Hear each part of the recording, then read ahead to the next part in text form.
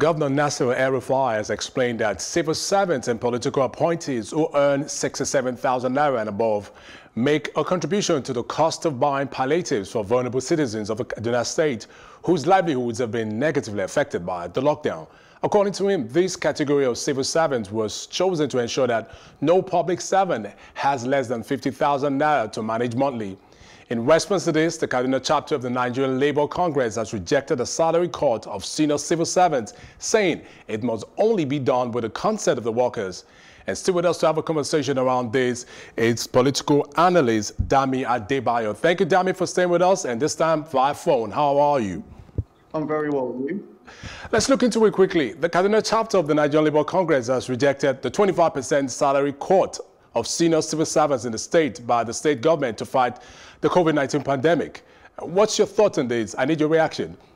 I think, decisions like this should be supportive. It shouldn't be a decree by the state government. There should be able to come to an agreement with these people. And the fact that that hasn't happened is unfortunate. And I don't think that workers' profits should be the first recourse when the government runs out of funds or finances. People's money is people's money. It doesn't belong to the government. Now, what about, let's talk about the legality and the constitutionality of this act by the governor. How legal and how constitutional is it for him to do this? I struggle to see how legal it would be. But again, this isn't, with all due respect, this is a governor that should a lot of posts. Now, Dami, the governor, Mr. El-Rufai, said it was an action taken across the board to ensure that public servants make some sacrifices for the welfare of the citizens. Isn't this valid enough as a reason? No, I think when people make sacrifices, they decide to do it with their own free will and volition. They're not forced to do it by elected state governors. Yeah, but if they had to talk about this, it sounded to me there was a meeting, there was an agreement. Doesn't that mean consent in that stead? I think until I see the workers come out and say it for themselves, I'd be willing to argue that was most likely an order.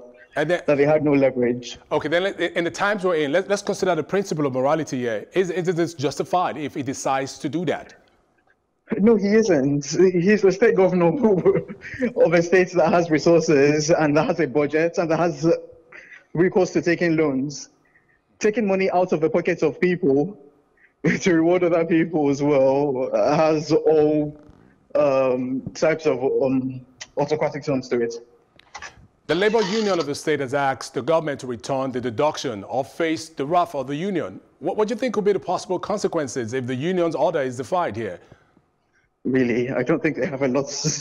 I think they'd probably go to the courts, maybe a strike. But again, nothing that they can't weather.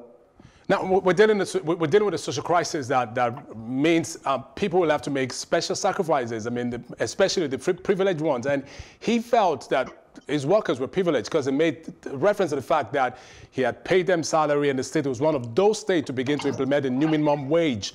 I mean, where is the place of sacrifice in all of this, given the social crisis we're facing? And what would you think would have been the alternative, Dami?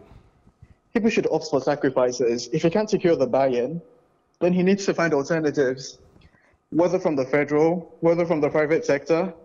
But taking money out of the pockets of people to replenish state coffers is wrong. It's all shades of wrong at any time, even now. All right. Political analyst Dami Adebayo, thank you for joining us and for your time on Plus Politics. No problem. Always a pleasure. We'll take our Plus report now, and when we return, I'll be giving you my take. Stay with us.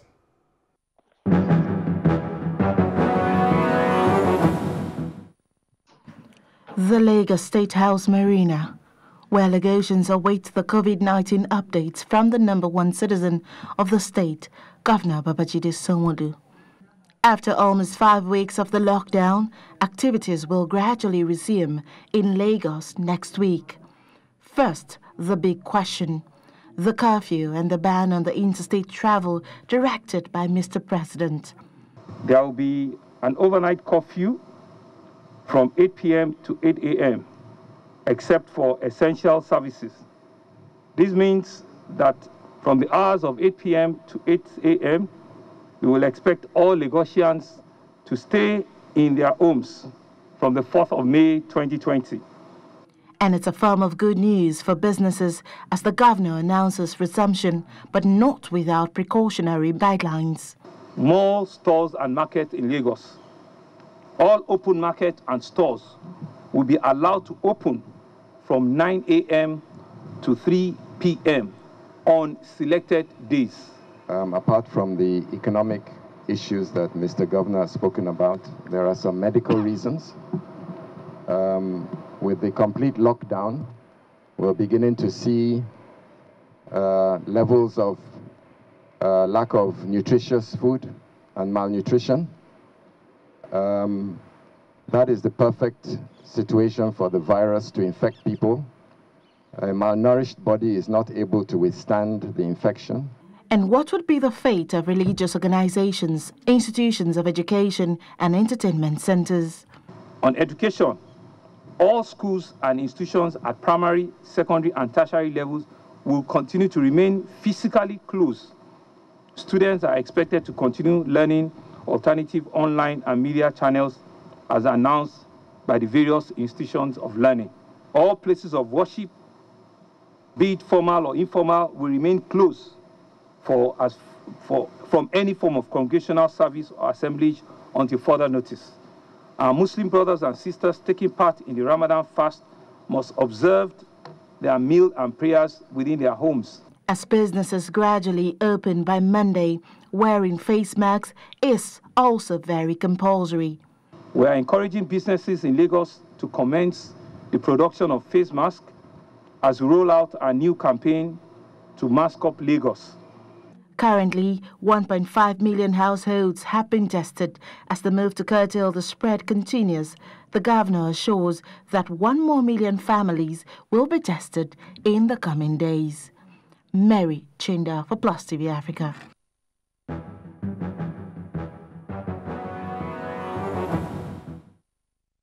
Here is my take. According to Worldometer data, about 401 people have died so far from the coronavirus COVID-19 outbreak as of April 30, 2020 at exactly 16:55 GMT. In Nigeria, the country's total deaths from the virus now stands at 51, with a total number of infections at 1,728.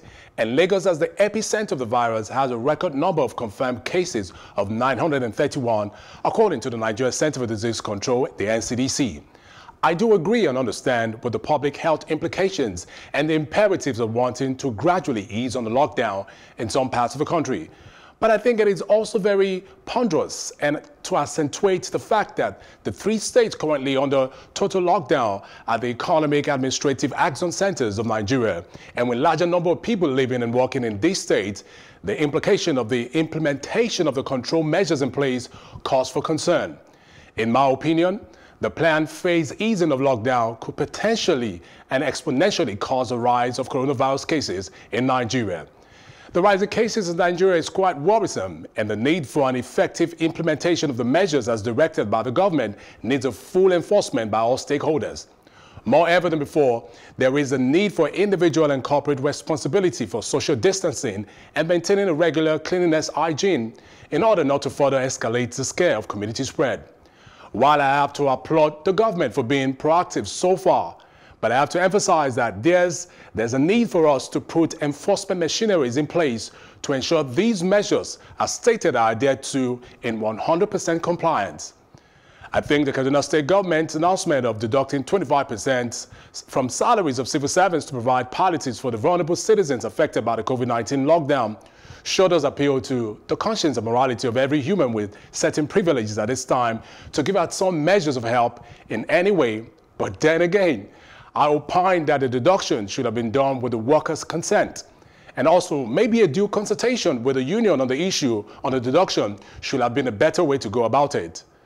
I don't want to think that the labor union in Kaduna State is against the provision of palliatives to the poor to cushion the COVID-19 lockdown from the salaries of civil servants in Kaduna State, because that could be interpreted as being insensitive. I think the labor union ought to have been carried along, and such deductions or contributions should have been made voluntary and not compulsory. That's all for today. Thank you for watching. Plus Politics returns same time tomorrow.